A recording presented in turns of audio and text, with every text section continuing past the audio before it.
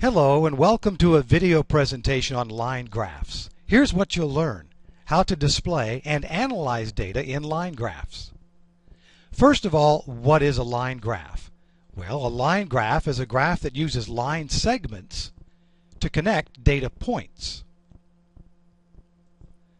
Line graphs can be used to show how data changes over a period of time. Now let's analyze a line graph. Use the graph below to estimate the population of Arizona in the year 1990. Before we do that, let's make sure we understand the graph that's being shown to us. At the top of every graph you should find a title. In this case, the historical population of Arizona.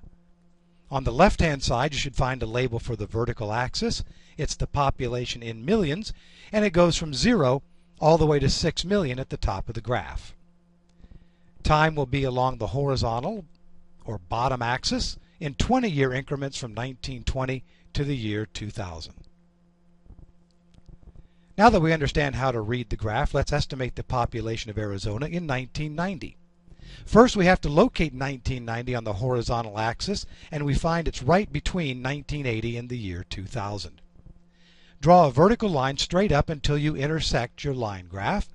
Then draw a horizontal line over to the vertical axis and read the data off the graph. Since we're just looking for an estimate and our data point is very close to 4, we'll call the population of Arizona in 1990 about 4 million people. Now let's make our own line graph. The table below shows how the weight of a kitten increases with age. We want to make a line graph of the data.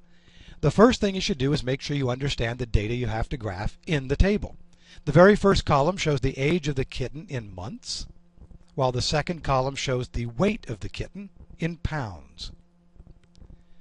The first column of data are normally plotted along the horizontal or x-axis.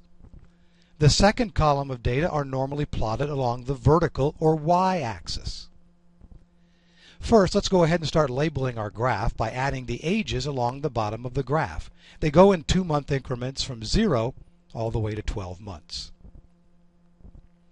Don't forget to add a title for that axis. It's the age of the kitten in months. Now let's figure out our scale for the vertical axis. We always start at 0, so let's add that at the bottom. Then we need to see how many horizontal lines are available for adding labels to the vertical axis. So let's go ahead and count them. There's 1, 2, 3, 4. So we want to evenly space the data out among those 4 lines. To do that, simply take the largest number you need to graph and divide it by 4. Looking in the second column, we see the largest number is 7.2. So we want to take 7.2 divided by 4, and you get 1.8. But intervals of 1.8 are awkward, so we're going to round that up to 2 to ensure our largest number stays on the graph. So start at 2, go by increments of 2, and work your way to the top of the graph.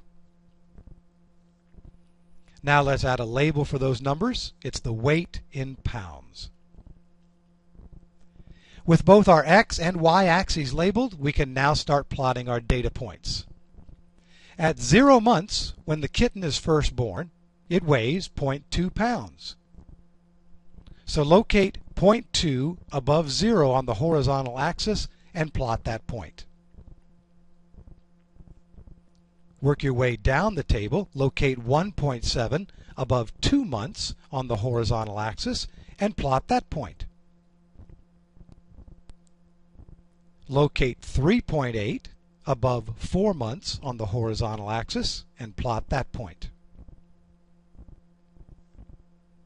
Locate 5.1 above 6 months on the horizontal axis, and plot that point.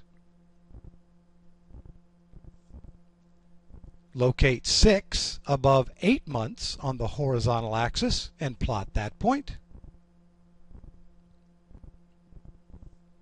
Now locate 6.7 above 10 months on the horizontal axis and plot that point.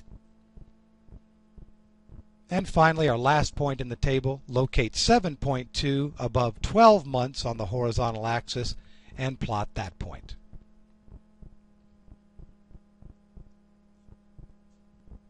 Now the last thing we have to do is connect the points with a straight line.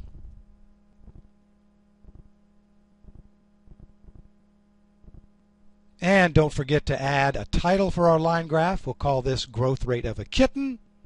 And voila, we're done. You've created a line graph, the growth rate of a kitten. Congratulations, you've learned how to display and analyze data in line graphs.